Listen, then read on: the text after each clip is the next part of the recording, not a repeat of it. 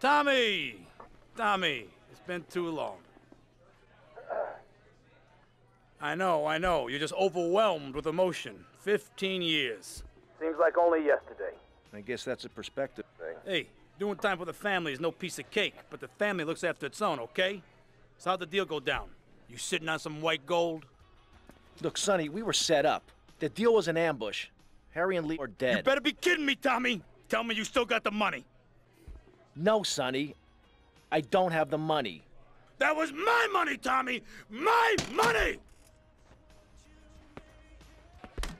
You better not be screwing me, Tommy, because you know I'm not a man to be screwed with! Wait, Sonny. You have my personal assurance that I'm gonna get you your money back, and the drugs, and I'm gonna mail you the dicks of those responsible. Hey, I already know that. You're not a fool, Tommy, but I warn you, neither am I. If it was anybody else, you'd be dead already. But because it's you, because we got history, I'm gonna let you handle this. Look, Sonny, you got my word. I'll be in touch.